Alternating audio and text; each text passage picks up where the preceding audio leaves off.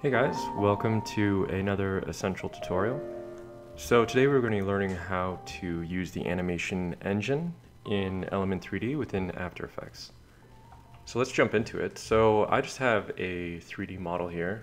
You guys can use whatever 3D model you want, but we're going to be using a free fracture script in order to break this up and prepare it for importing into After Effects. So I'll link this script in the description below, but all you're going to do is go to File, Run Script, find the script on your computer and run it here.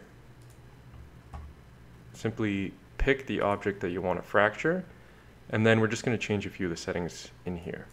So I want this to go into 20 pieces and run through it. I've already done this before. It should give you a result of around 8,000 plus pieces, which is the amount of detail that we roughly want.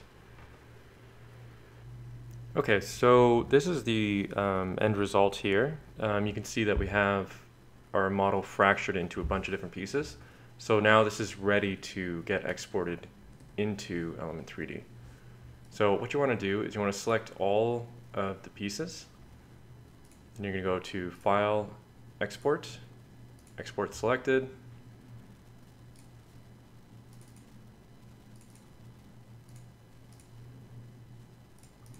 And we're going to export an OBJ file here.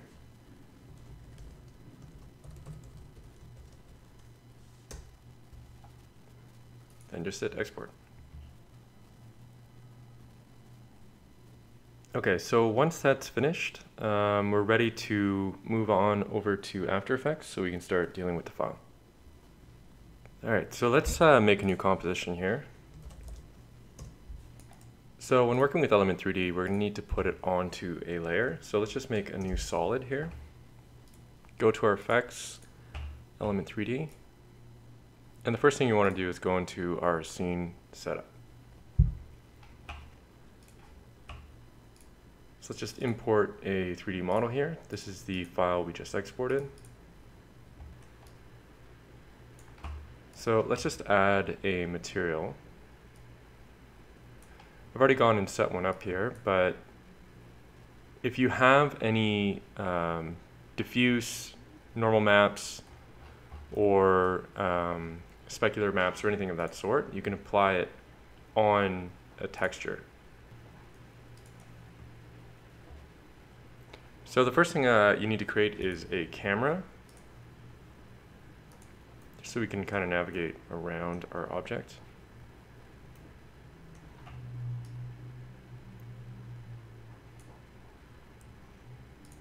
So let's change a few of the settings.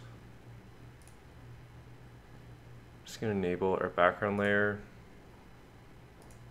enable shadows, ambient occlusion,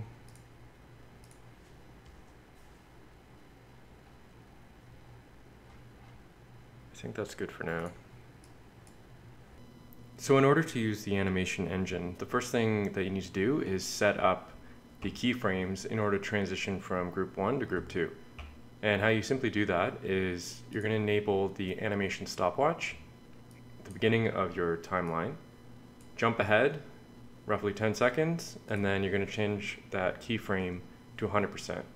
So now at the beginning of our timeline, it's set to group 1, and by the end of the timeline, it should be 100% in the group 2 category. So you can see it's not doing anything right now because group 1 and group 2 are both set to the exact same settings. But if we come down to group 2, enable multi-object, and simply scatter the object, you're going to see now that as we scrub through the timeline, it's going to be transitioning between our two groups.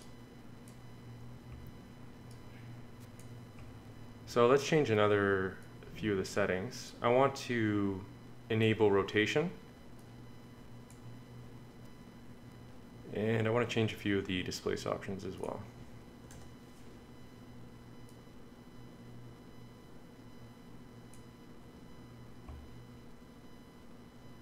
If you want to have it completely transition off, what I do is I tend to change the group size down to 0 so that you can see the particles disappear. Okay, so let's just do a quick RAM preview here and see what we got. So what we can also do is change the direction at which the object starts to break apart. If you don't like how it currently looks, you can go down into the direction options under the animation engine, and you can just play around with the horizontal and vertical settings.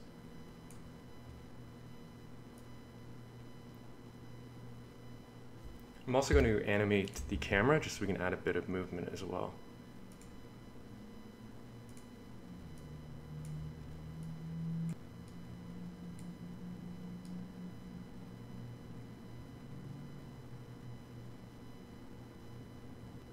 And then I'm going to enable depth of field. Okay, so let's just do a RAM preview and see how it looks.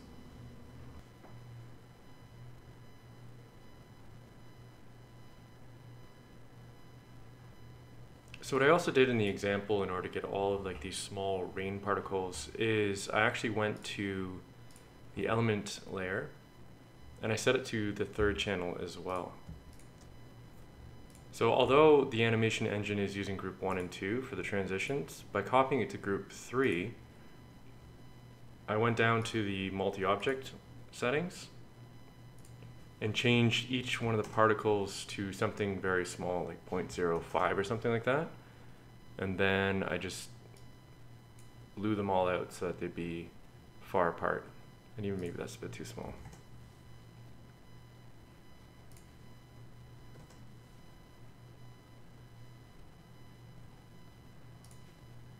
Just scatter them some more.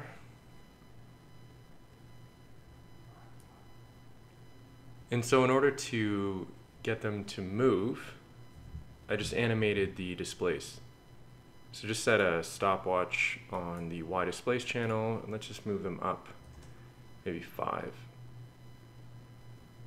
And let's also add some rotation on them as well.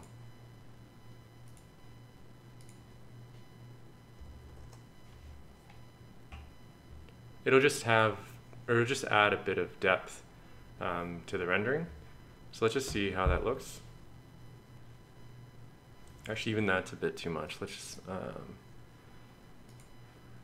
let's set it to 1. All right, so here's just a quick RAM preview.